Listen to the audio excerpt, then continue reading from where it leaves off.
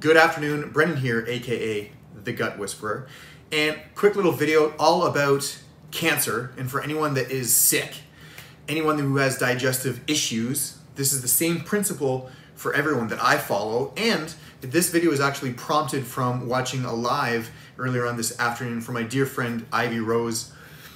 I'll tag her in this video. She was doing a live. She's actually a professional colon hydrotherapist, also a holistic practitioner. She's a fellow Canadian friend of mine that's living in the southern parts of the States. And she was actually one of the speakers of my live event a couple years ago, Living Legends in Leadership. So she was talking about fasting. And I am a big advocate of fasting as well. And there's different types of fasting. And in this conversation, I want to talk about juice fasting. As you know, or maybe you don't know, I am also a big advocate of juice cleanses and detoxes and so forth. And I follow some of the principles that I've learned through my years of clinical practice and continuing education working on my doctorate's degree. One of the practitioners, one of the leaders that I learned from is Dr. Max Gerson. And Ivy was mentioning the same thing. So this clinic has been working with thousands and thousands of individuals with cancer, curing them. And here in Canada and in the United States, there's only 3 ways to cure cancer. One is to remove it, the other one is to completely poison it, and the other one is to try to kill it. Hi, Raven. And we know that those modalities aren't quite necessarily successful, and the success rate is quite low, unfortunately. Many of us are struck and affected by cancer. I lost my dad to cancer. But this right here follows principles on holistic modalities. And one of the things that I've learned from, and one of the things that I use, and this clinic uses as well, is juice fasts. And they get their clients to consume sometimes up to 18 juices, cold pressed, fresh, raw vegetable juice every day. And they also incorporate coffee enemas and regular enemas.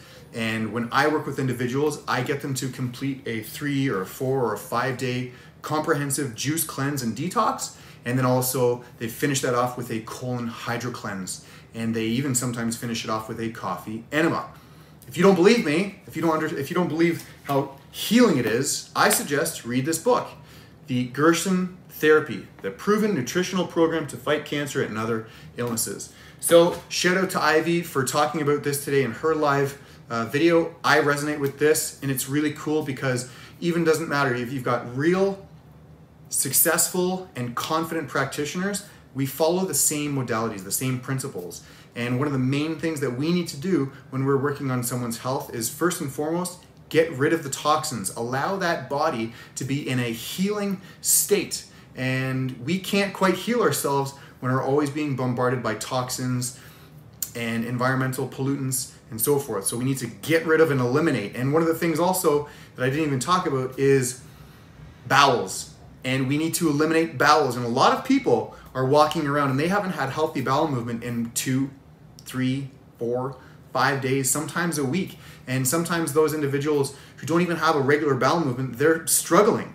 And those bowel movements aren't even full and complete. And the bowel movement should be a pleasant and enjoyable experience, not harsh and hurting and unpleasant and taking a long, long time.